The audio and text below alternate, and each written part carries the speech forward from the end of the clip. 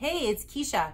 Did you guys know that 72% of the population has no idea that there's mercury in their metal fillings? These are also called amalgams. I was one of the people that didn't know that. Mercury is a neurotoxin. They're putting these metal dental fillings in our mouth, near our brain, and trying to say that it's not dangerous. But people are getting sick, and I was one of them. I got sick. I'm not saying that the medical professionals are evil. They've been told by the Food and Drug Administration and the American Dental Association that the mercury is not really hazardous that they're putting in your mouth. But there's a reason why mercury thermometers are not so prevalent anymore. It's bad for us. I was one of the people that got very sick from my mercury fillings, and the doctors could not tell me what was the matter. And my dentist had never heard of mercury toxicity. And I'm so happy to tell you that I'm better now. And I'm getting better every day. I'm gonna tell you how I did it, and maybe it can help you heal. It was just a year and a half ago.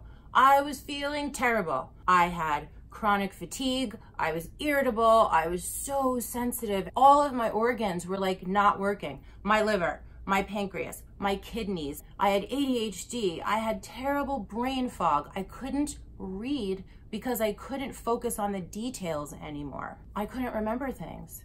I was depressed. I was anxious, very isolated, antisocial, which is not like me. I've never been like that before. I was gaining weight. I had terrible vertigo. Everything would be spinning, and no one could tell me why that was happening. I did not have Meniere's. I did not have any crystals in my ears. They're like, oh, it's just caused by stress, but it was happening all the time. The vertigo was crippling. I went from doctor to doctor. I went from specialist to specialist. I took all of these tests. No one could tell me anything. And I knew that I wasn't okay. And I was getting sicker and sicker, and they had no idea what was wrong with me. I was sharing my healing journey on Facebook, listing my symptoms, basically to tell people you are not alone, and I don't feel good either, and we can do it. And thank God I did that, because someone, an old client actually, texted me and asked me if I had mercury fillings in my mouth. I said no. But by the grace of God, I was going to the dentist the next day. Random? No. So I went to the dentist and I asked, do I have fillings in my mouth? I mean, I don't think so, but someone asked me yesterday, and I had three. Each one of them in my mouth since I was 10 years old. If you know me, you know that I always have a piece of gum in my mouth. Double bubble, Mentos, Bazooka.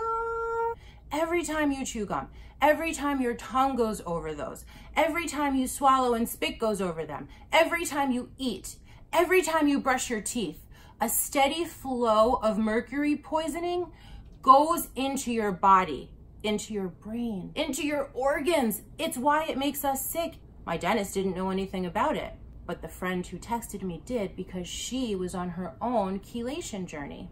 Once I started researching, I realized that people with mercury toxicity, they have a lot of really messed up symptoms. Parkinson's, Alzheimer's, tremors, infertility, rheumatoid arthritis, lupus, multiple sclerosis, Lou Gehrig's disease. Some of them are the same as mine. Memory loss, depression, anxiety, chronic fatigue is a biggie. And what I realized in my research is that a lot of these people who had these mystery illnesses, well, they were mercury toxic. And when they treat the mercury toxicity with chelation, which is pulling the mercury out of your body, then the symptoms of the mystery illness goes away. The Norwegian Supreme Court just recently awarded millions of dollars in damages to dental assistants who had been exposed to massive amounts of mercury because of amalgams, metal dental fillings that actually are 50% mercury. And these people were getting very sick. So Norway's coming around. Come on, America. People are being poisoned. Come on, American Dental Association. Come on, Food and Drug Administration. Come on, the United States government. Yes, there is a debate in the medical community, and it's heated, because not everybody believes that mercury and metal dental fillings causes people to get sick. Big businesses would lose millions and millions and millions of dollars in lost business and in lawsuits. So the person who told me that I sounded mercury toxic, she told me how to get my mercury fillings out of my mouth by a biologist dentist, right? This is a mercury safe removal dentist. And then she also told me how to get the mercury out of my body by a protocol of a man named Dr. Andy Cutler. So step 1 was to get it out of my mouth safely.